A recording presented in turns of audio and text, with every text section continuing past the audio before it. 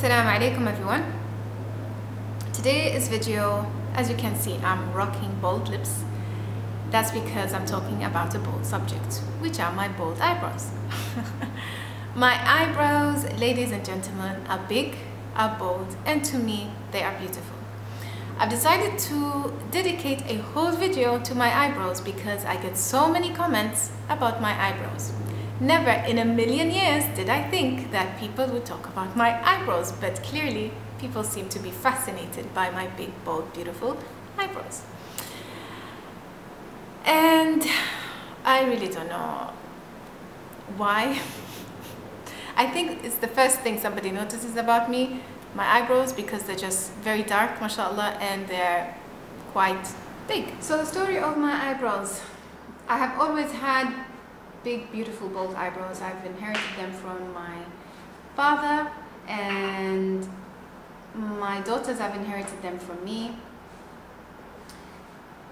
I have never actually had any issues concerning my eyebrows growing up, because in my time, or back in my time, seems like a really long time ago, but back in my time, we were not really concerned about the eyebrows. We just knew that before you got married, or when you got married, that's when you'd actually shape your eyebrows because you're getting married. Not knowing then any of the religious teachings upon women who have their eyebrows done. Now, just for the sake of talking about this and including it in the video because it was really related. Now, just for the sake of completing this discussion and sharing it, as Muslim women, we are cursed for shaping our eyebrows, plucking them, tattooing them. We are cursed, and that is a teaching of our Prophet Muhammad sallallahu alaihi wasallam. I do not want this video to be a religious debate. I am sharing information, and there is no doubt about it. So I don't want, oh, but we can clean, oh, but we can that. No, we cannot. And I am not one to actually have this debate on. There are sheikhs to have this discussion with you. I am simply sharing the story of my eyebrows. Back to the story. As I said, I was never concerned growing up about my eyebrow shape. I knew they were big, they're beautiful, and I had no problem with them. That was up until I got married. Now, before getting married, I had still thought, no, I of course now come to learn about the religious view on women shaping their eyebrows, and was keen to keep my eyebrows the way they are naturally. But there are a couple of incidents that I wouldn't say changed my mind, but I really don't know what it is. But anyway, one major incident was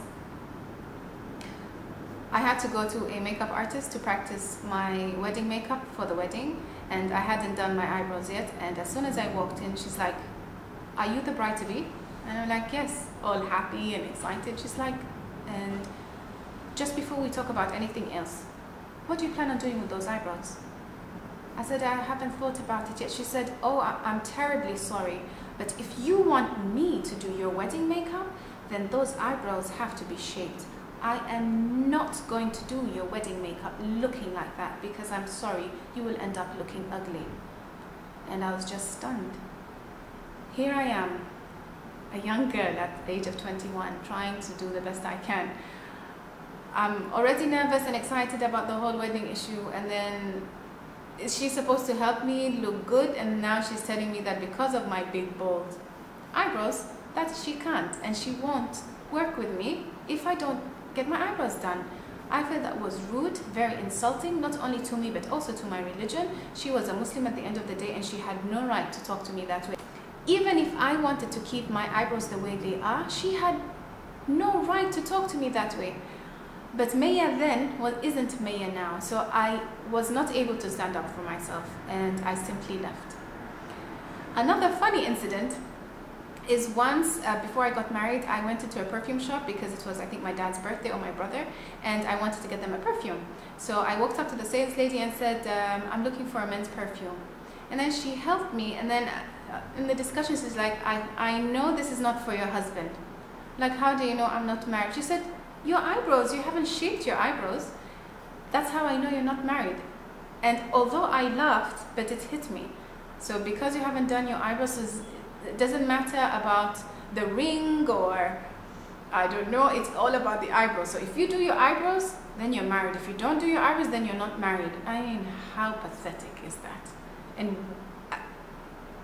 enough said.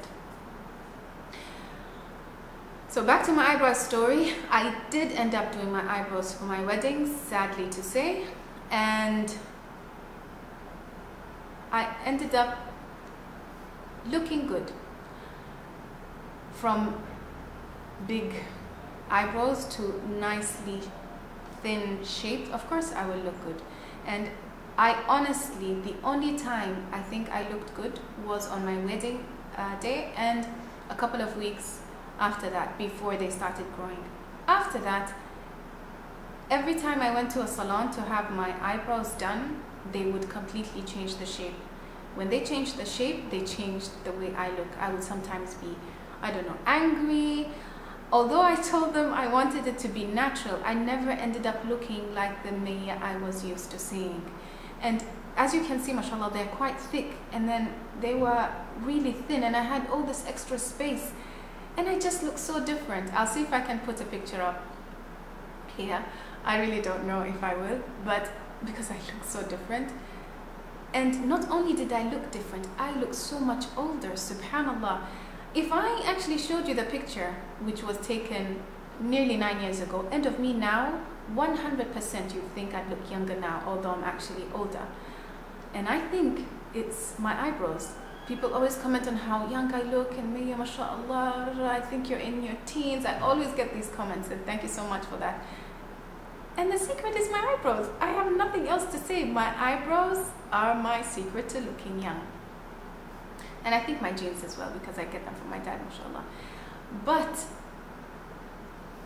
I have come to realize that I need to be comfortable with Allah's creation of how He wanted me to look like.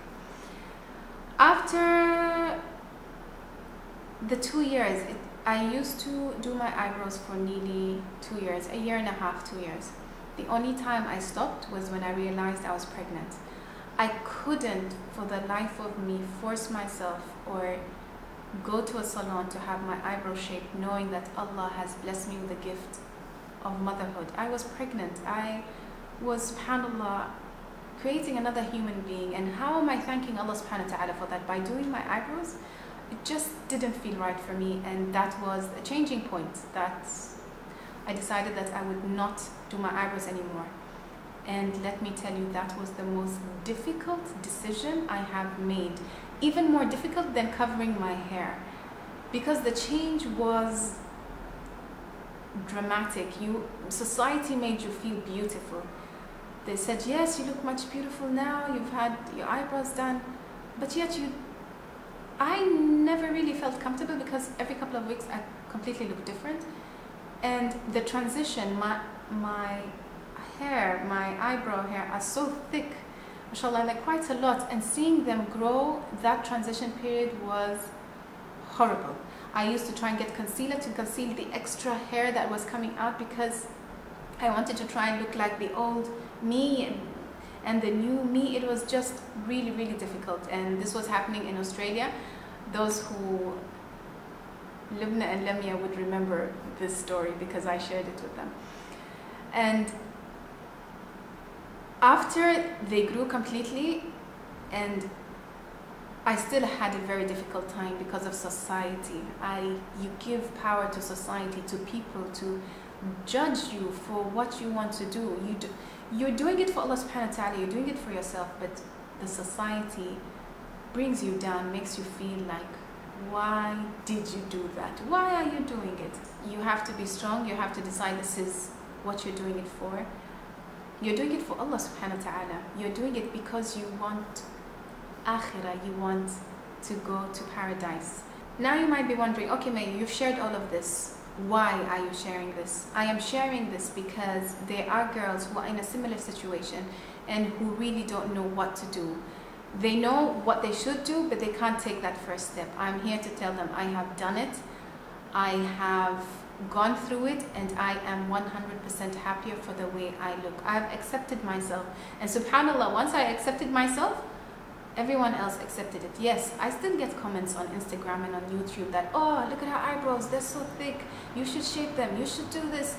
To those people I say, I'm sorry, if my eyebrows annoy you that much, just unsubscribe and, you know, lead a happier life, because you won't be seeing my eyebrows.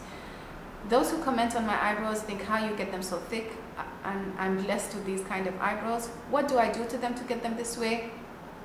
Nothing. The only thing I do is clear eyebrow gel, which I just put, otherwise they go all crazy.